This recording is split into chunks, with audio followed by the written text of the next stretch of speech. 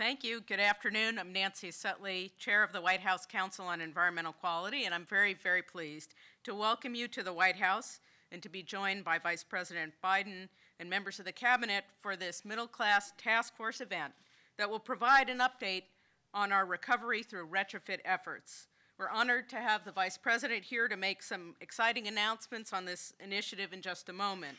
But first, I want to talk a little bit about what recovery through retrofit is all about and how we came to be here today.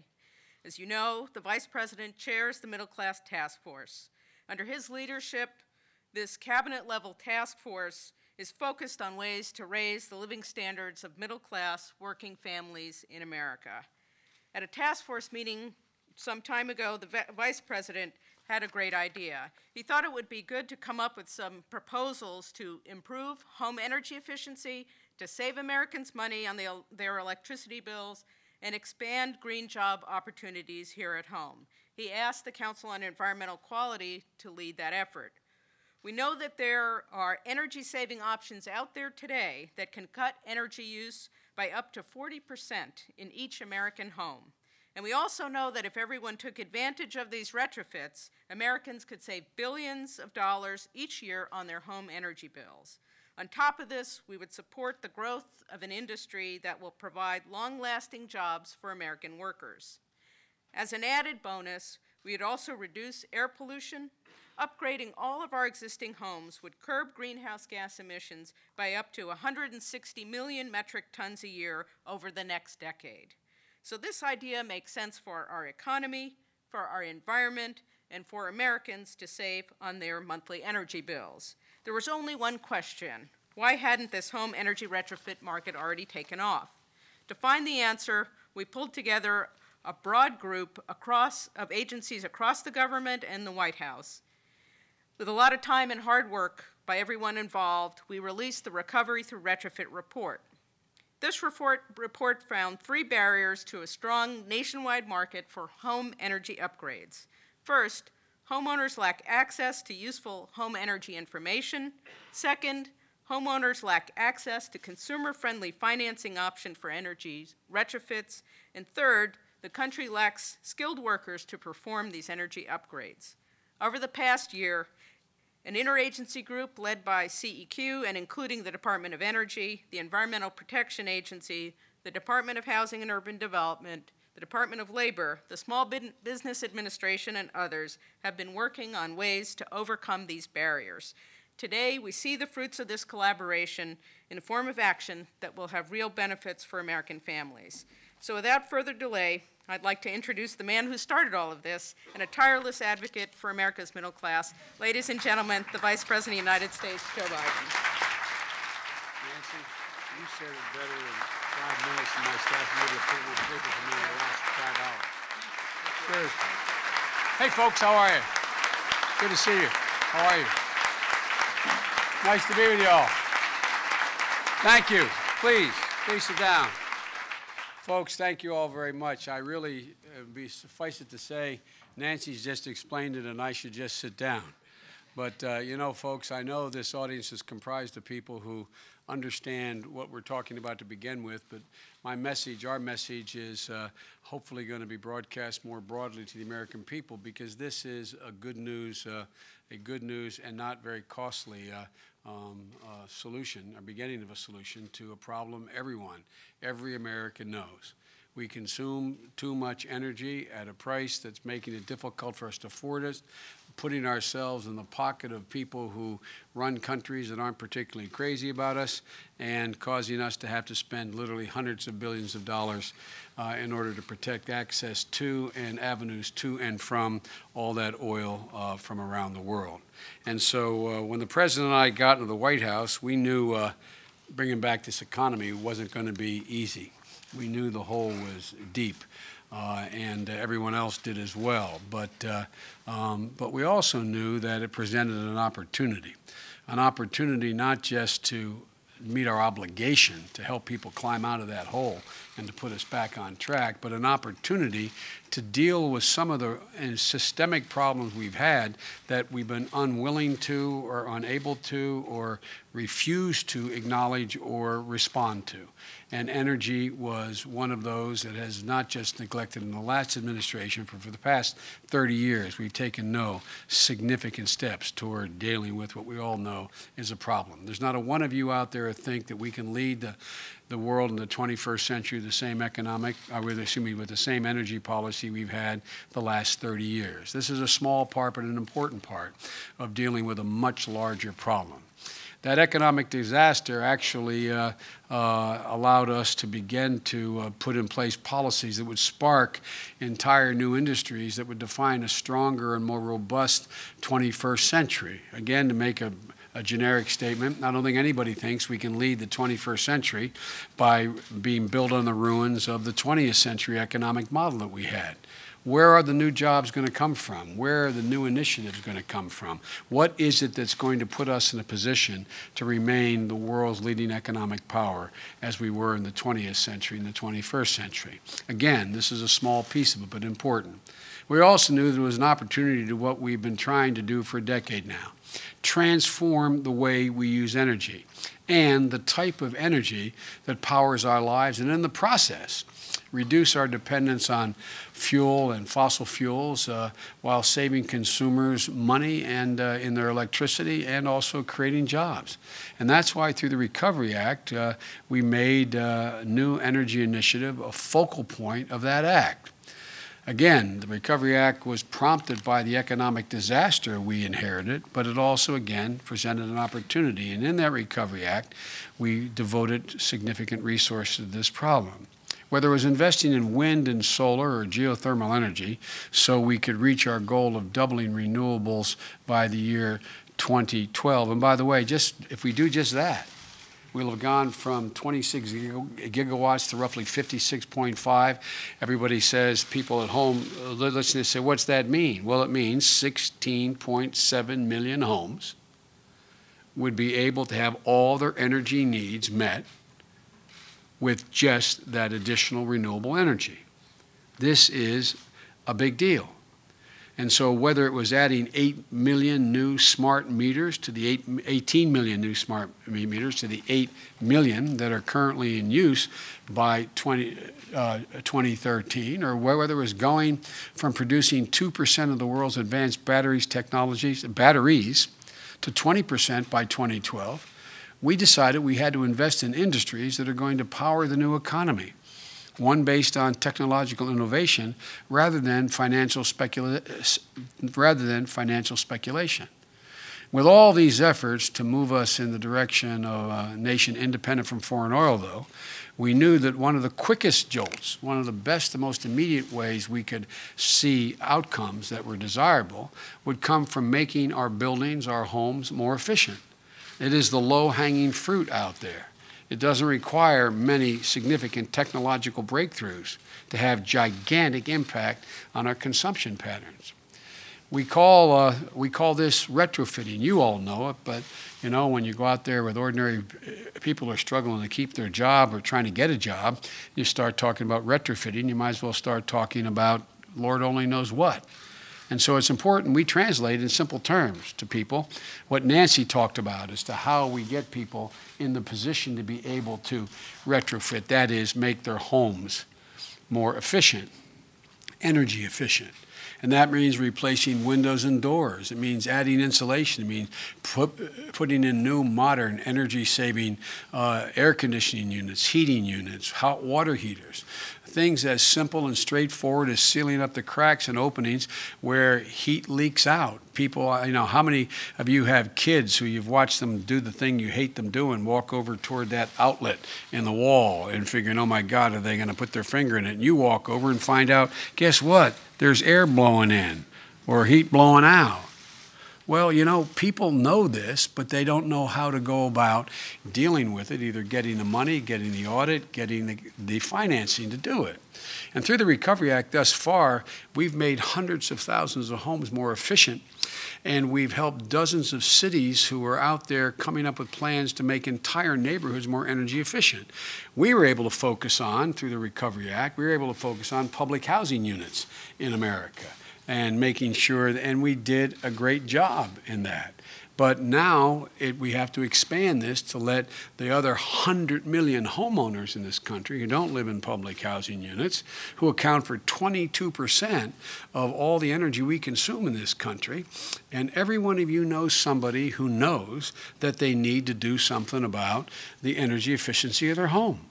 You don't have to have a PhD to know when you are spending a lot more money heating your home than you need to be. You know whether you need new windows. You don't know exactly what windows you need. You know that you should have insulation in the basement on those walls or on the flooring between the second and third floor or in the attic, etc. 60% of the homes, of these 100 million homes, 60% are more than 30 years old. More than 30 years old. Back when homes were being built 30 years ago, even then they were a heck of a lot less efficient than they are today. But the problem is these homes, these 100 million homes, don't qualify under the program that was out there up to now to go out to go ahead and retrofit those public housing and low-income housing units or people living in a, whether it's subsidized or not, low-income housing. So more than 60 million older homes are outside the subsidized program of low-income families, and we're only able to retrofit 150,000 homes a year up to now. Look, folks, there's a lot more we can do to save energy, to free us from oil, and to create jobs if we can figure out how to tap into those other 100,000 homes. And so, folks, 100 million homes.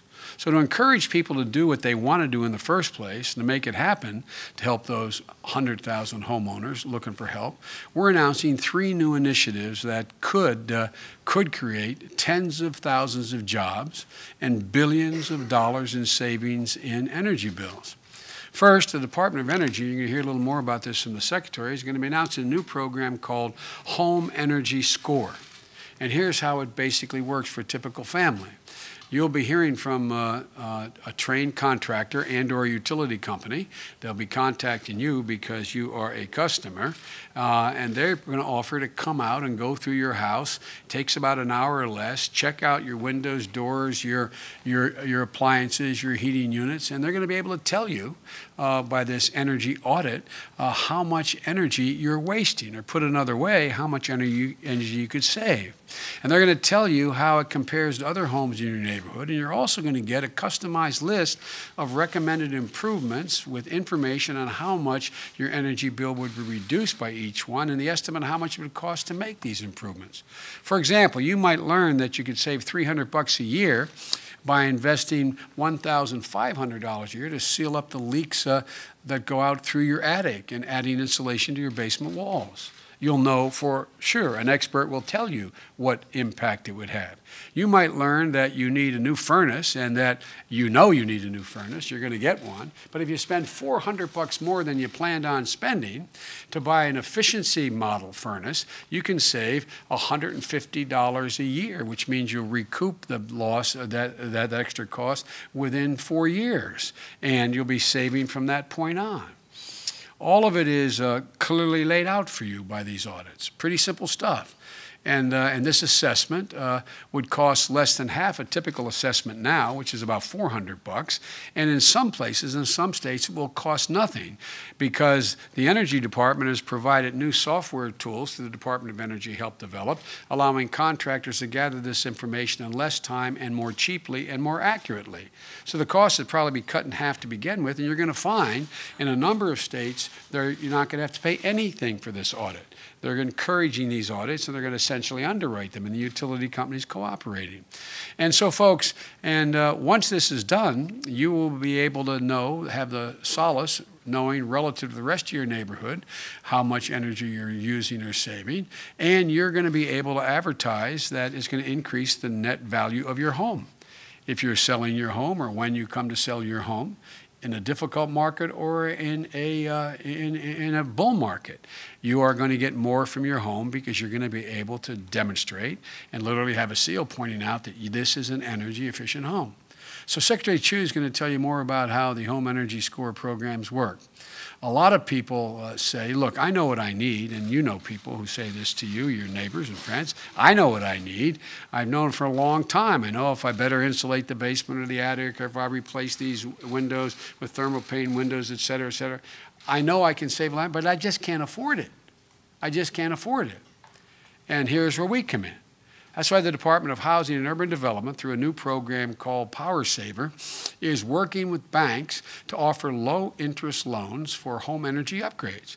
Secretary Donovan's going to talk about that in a minute, the so-called Power Saver program. But once you had an expert audit telling you what you needed, you can get a low-interest loan with the program the Secretary is going to talk to you about to help you pay for what you know will benefit you short-term and long-term, and make sure you have the best qualified team to come in and check it out. That becomes the document you need to be able to qualify for these low-interest loans. So we've set a standard to make sure that you can also pick from companies who do this job well. As was pointed out by Nancy, this has not been a major industry in America, retrofitting, to now. So we had to set out, and Hilda will talk about this, Secretary. We wanted to make sure that as this industry begins to burgeon, hiring more people, saving us these costs and energy costs, that we have qualified people out there who are able to do it. We believe that retrofitting homes has the potential to save us billions of dollars, and we believe that these projects that we are announcing today will go a long way toward growing an industry and in the process creating good jobs for a very good public purpose. But beyond this, we're also pushing hard to create new energy efficiency rebate program called Homestar. We've been pushing this for a while, and we need to push the Congress to be able to get this done. Under this program, homeowners could be eligible for rebates up to $1,500 for very simple energy upgrades like replacing inefficient old water heaters and with modern efficient water heaters that consumers would be able to save a great deal of energy and cost by installing or putting new thermal pane windows in instead of your old drafty ones. But by the way, part of this program, if in fact you had an audit, you would, and you went out and did everything that audit called for, part of this program, which is almost off to the side, says that you could qualify for up to $3,000 in a rebate. Think of a rebate buying a car. You're going to go out there and the audit says that it's going to cost you $9,000 to do everything you need to do.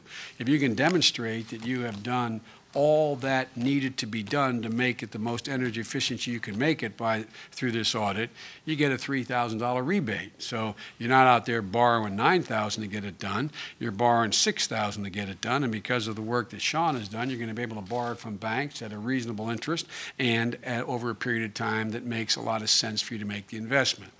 Look, we all know that energy efficiency is just one piece of the puzzle. We have to continue to invest in clean energy. So we're also calling on Congress to extend a program that has been really successful. It's the 1603 program, which is like talking Senatese with all the public out there. It's real clear. If a company goes out and builds and operates a wind, a solar, or other clean energy project, it gets a 30% grant up front to make that investment. A 30% grant up front, 30% of the cost of the program. If this program was created by the Recovery Act and has been hugely successful, leading to nearly 4,000 new clean energy projects over the past 2 years here in the United States. Let me just give you one example. I gave you many. But in Livingston, Illinois, a wind project was financed by this program and built, which generates 300 megawatts, and there are 86,000 homes in that community that now are not using natural gas, oil, or fossil fuels. But that program would not have been built but for this program. There's thousands others like it, beginning to make a difference in people's lives, but also in total consumption in the United States. Folks, the President and I and our team have one goal, and that's for us, the United States, to lead the world in renewable energy in the 21st century. Ernst & Young, as all of you know, is one of the largest accounting firms in the United States, recently put out a report pointing out that in part because of the expiration of this program, this program I just described, you get 30% up front in order to build these facilities. Because of the expiration of that program, which expires at the end of 2010, we have fallen behind China as the most attractive and active country in the world in renewable energy investments. Now, I want the Chinese to succeed. I think it's a net benefit of all countries grow. But we can't let that happen. America has to be number one in the world. That's why it's so important for the Congress to extend this provision, among other things, this 1603, which provides this 30% grant for companies making these investments. Why would we not want it done here in the United States? There's one other important provision of the Recovery Act program, which is very controversial when we first put in. There were a lot of skeptics about whether or not enough people would qualify for it or seek it. It's a tax provision called 48C tax credit. It's a 30% tax credit off the bottom line to encourage not just investing in the generation and use of clean energy, but actually manufacturing the components here in the United States of America. We have to build new industries that build things here in the United States of America. And so if you build a wind turbine or solar panels or advanced batteries and manufacture them right here in the United States, you get a 30% tax credit. Now, what I'm about to say is going to sound partisanly political. It's not. I can understand an argument about tax credits for investment abroad, but it baffles me why we wouldn't want to offer tax credits for people to manufacture things here in the United States of America. Let me give you one example here. In Circleville, Ohio, the DuPont plant got $50 million through this program to build solar panels. This proposal was so attractive and so many companies wanted to build and manufacture these components in the United States that we had considerably more applications than we could possibly accept under the tax code for people who are asking for this assistance. So we've asked the Congress to triple the amount of money available under the tax program from roughly $250 billion to $750 billion if people build here. How bad can it be if people want to get a tax credit that costs $750 billion if they're building new plants and facilities, hiring people at decent wages here in the United States to build those components that are the thing we're going to rely on to provide a considerable part of our energy needs throughout the 21st century? Look, folks, investing in this stuff is the only way to build an economy capable of not just competing in the 21st century, but actually leading as we have in the past. And making our homes more energy efficient, a major part of this is a no-brainer. It saves consumers money on their electricity. It reduces our dependence on foreign oil. It creates jobs. It's all part of efforts to fundamentally reimagine the American economy by fundamentally changing our approach to energy consumption. Look, we know we can't build an economy that looks like the one that collapsed. We have to build a new, more robust, greener economy if we expect to lead the world in this century as we did in the last. And I expect that. I expect that. And it's time for us to meet the expectations, which I have, and I think almost everybody in the neighborhood I grew up in has. I expect that. I don't wish for it. I expect it, that that's the position the United States must attain. And energy-efficient upgrades are one important way we can get there. So I want to thank you all, and I want to thank my colleagues behind me for being so patient. This is what we call in my neighborhood a busman's holiday, having to listen to one another talk about all of this. But you're going to hear now from the people who have developed these programs and know them inside and out. I don't want to oversell this, but this is a significant start. We should imagine a country where we have 100 million energy-efficient homes. There is no reason on God's green earth we can't do that. None. None.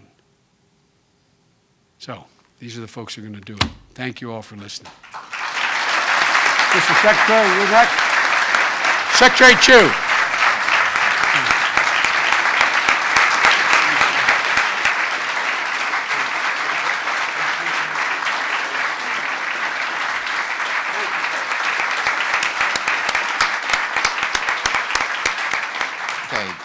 Thank you.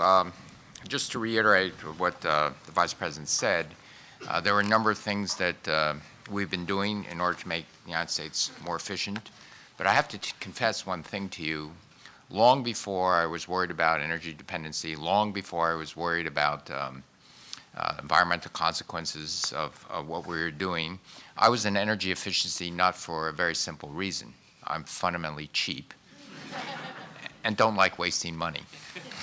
And so the goal today is equally simple, and the message is very simple. We're going to make it easier for families to save money by saving energy. And so the initiatives announced today are designed to break down the barriers that make it difficult for families to seize the opportunity. What are the barriers? There are financial barriers, and you'll hear from Secretary Donovan about that. There are trained labor force, and you'll hear from Secretary Solis about that. But a big barrier is the inertia and the lack of information on what to do to save money. And so we now know that we have things consumers can check on the labels of cars and appliances to see how efficient they are. But when it comes to our own homes, which is the biggest asset we own, many times we don't know what to do. What's the most efficient things that we should do, the most cost-effective things that we should do in order to save money? So to help families save money by saving energy, the Department of Energy has developed what we call a new home energy score program that's going to provide straightforward and reliable information about your home's energy usage and recommendations, specific recommendations for you on how to make improvements. So here's how it works. A trained and qualified contractor comes to your home to evaluate the structure, the heating, the cooling systems, the insulation levels, and a whole lot more. The contractor enters that information into a home energy scoring tool to generate your home score on a simple 10-point scale where 10 is the highest level. Then along with your home score, you'll receive a list of recommended energy improvements and an estimate of how each one could save you money. So it's a very simple process that gives you the information you need to upgrade your homes and start saving money. And as a hypothetical example, we have here a poster for a home built in the 1960s. It's a single-story home in Pittsburgh that has a conditioned basement and has already had some energy upgrades. And the current score of the home is 6. It makes recommendations, for example, and most of the recommendations are very simple, low-cost recommendations like improving the insulation, sealing the air spaces, things of that nature, the air cracks. And with these simple, relatively low-cost improvements, you can get your score up to 8. And it tells you specifically what those are, what are the added insulation, and how much you're expected to save. In this case, $520. In terms of the investments, the payback, and it tells you if you invest in this, this is the expected payback period. If you invest in that, that's the expected payback period. And it varies between 2 and 6 years. So anything beyond that, you're going to be saving a lot of money, and Secretary Donovan will show you how to save, tell you how to save money immediately at the get-go. So that's the idea. We're partnering with, first of all, the home energy program is voluntary, and it's going to be launched in 10 communities. And we're partnering with local governments, nonprofit organizations, and utilities to test and evaluate the program. Representatives from 6 of our partners are here today, and I want to thank them for working with us on this important program. And we hope to expand the Home Energy Score program nationally next year. In addition, the Department of Energy is working with agencies here on additional steps to spur self-sustaining industry for home energy upgrades. And so you will hear from Secretaries Donovan and Solis about those. But the bottom line, and all that we're here to tell you about, is that saving money by saving energy is really the right thing to do, not only for yourselves, but our economy, our energy security, and of course, you know, what's in it for me? What's in it for me is you're bringing these savings right back to you, your pocketbook, and you can spend it on a lot of other things. So these are very much win-win-win situations. And so with that, I'll turn it over to Secretary Donovan, who can tell you how to get the money so you're not out of pocket, and on a month-to-month basis, you begin saving energy. Secretary?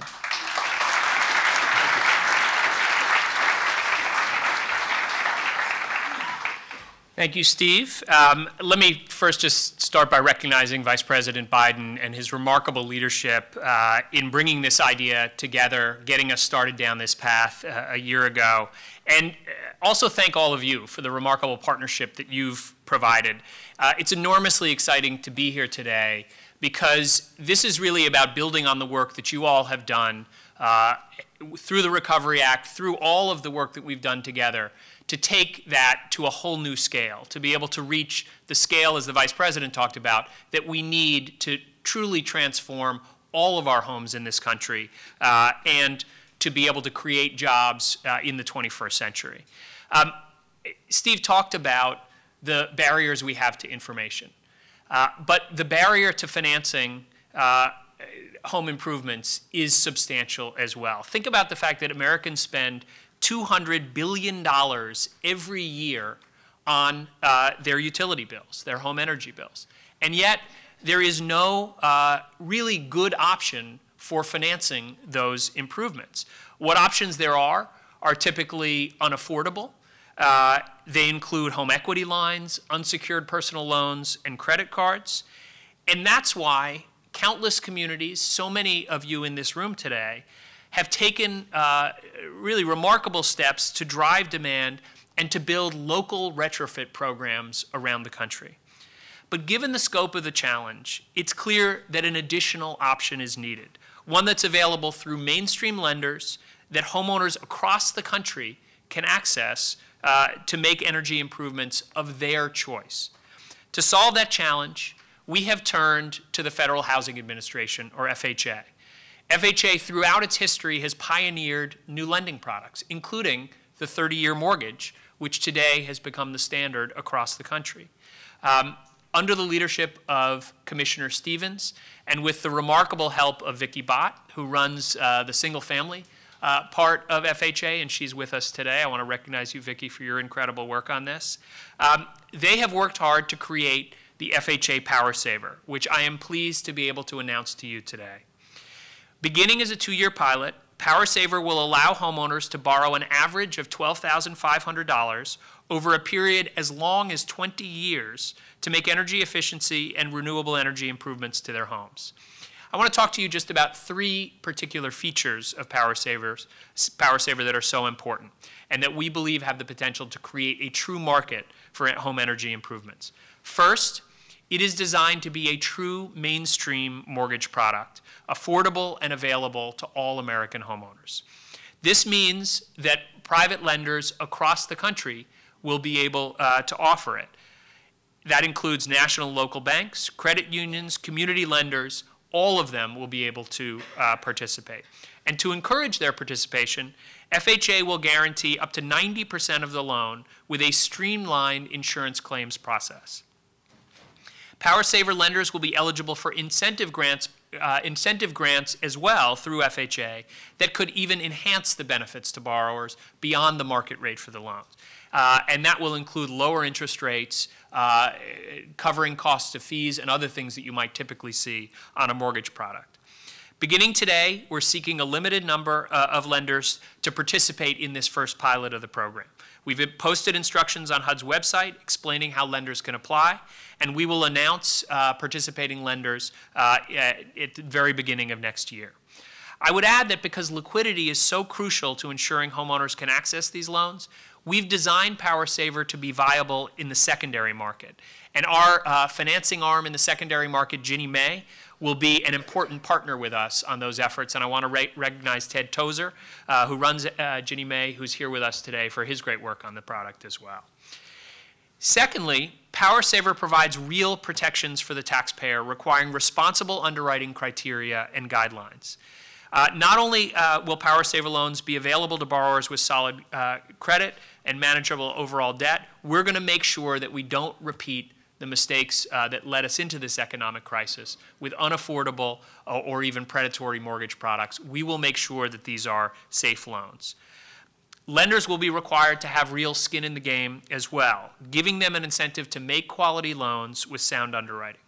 And to ensure that homeowners make the most informed decisions possible, we're also going to strongly encourage homeowners to get an energy audit, including the new home energy score that Secretary Chu just described, so that they are aware of the most impactful, cost-effective improvements that can be made to their homes. Lastly, PowerSaver will take advantage of the data we gather on its performance. With better data that proves that these investments pay for themselves in the long run, we believe PowerSaver can unlock a much broader scale of transformation. One that is driven not just by our investments from the Recovery Act, not just by federal insurance programs, but ultimately through private capital that we have demonstrated to, these improvements can actually pay for themselves. That will mean true transformation of the energy market going forward. We intend to prove they pay for themselves by tracking energy saved, bills reduced, and home value created. Information on PowerSaver is available on the HUD website, and we hope that all of you and communities across the country will take full advantage of it to educate and inform lenders and consumers alike of the benefits that PowerSaver will provide. So this is an enormously exciting moment, one that would not have been possible, not just with my team at HUD that includes Stockton Williams that I've mentioned, but also with colleagues across the administration. I particularly want to thank Secretary Chu and Kathy Zoy, who is here, who've been remarkable partners, and the rest of the DOE team, as well as Brian Deese and Pascal Noel at NEC, Brian Levine in the Vice President's office, and Nikki Buffett and the team at CEQ. Over the past 21 months, community after community has told us they need a flexible tool that helps to finance home energy improvements. With PowerSaver, that is exactly what we're providing, making good on our commitment to reducing our dependence on foreign oil, helping families save on energy costs, and creating jobs for the clean energy economy of the 21st century. That is what this effort is about. And I want to now introduce somebody who knows something about creating green jobs and who's been a remarkable champion for middle-class families, my colleague at the Department of Labor, Secretary Hilda Solis. Hilda?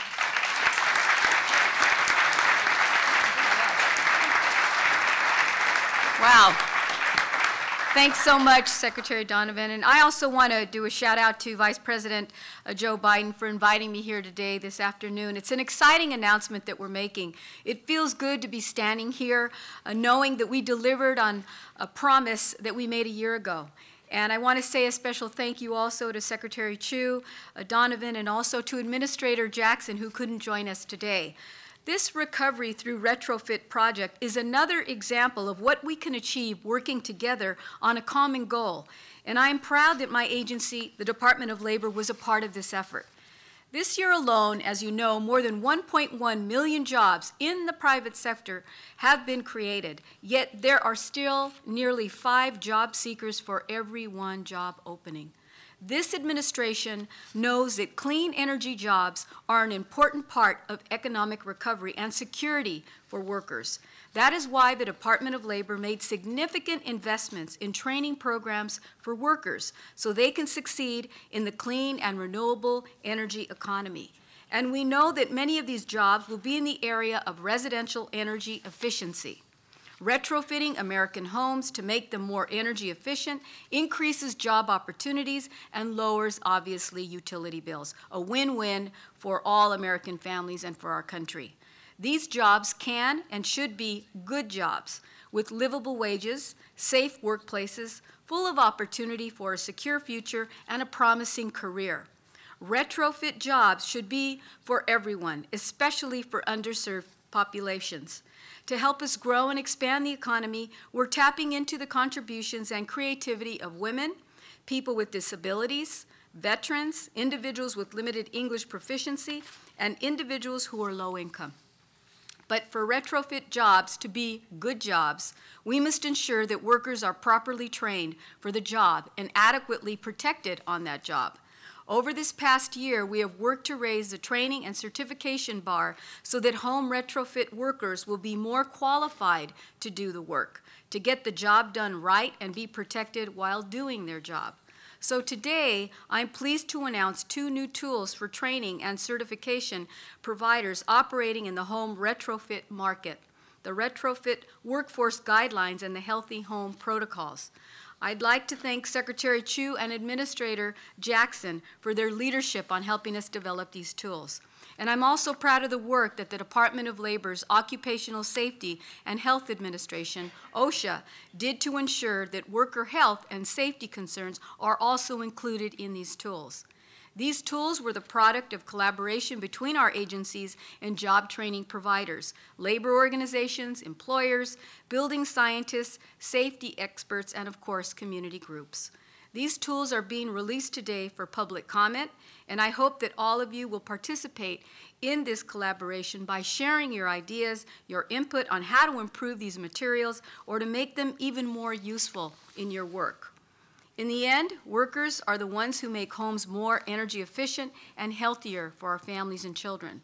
We believe the tools we have announced today will benefit workers, ensuring marketable skills, safe workplaces, and career paths for these hardworking Americans. And I have to tell you, it has been a dream for some of us to think out loud about the creation of green jobs. And I'm often asked that as Secretary of Labor, Secretary, what is a green job? How does one get involved in them? And what does it lead to? Is it really a career? Well, I can tell you in all honesty, and what I've seen in the past 18 months that I've been in office, I've seen a true transformation of our workforce, and I expect to see much more. I hope all of you will join us in that partnership. Thank you so much. It's an honor to be here.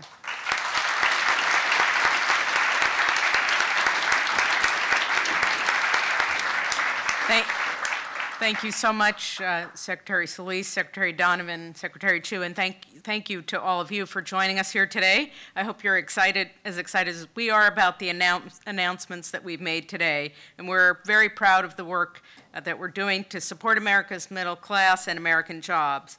We're committed to achieving real cost savings and environmental benefits for families throughout the country through these measures and other efforts. Recovery through retrofit is another demonstration of how a healthy economy and a healthy environment go hand in hand. And I want to thank all the agencies who've been involved in this 18-month-long effort for the dedication and energy and hard work they put into creating these measures, and we'll continue to work together to help build a strong nationwide energy upgrade market for Americans and American workers. So thank you all for your support, and we look forward to continuing to work with all of you towards a healthy and prosperous future for the United States of America. Thank you very much for coming today.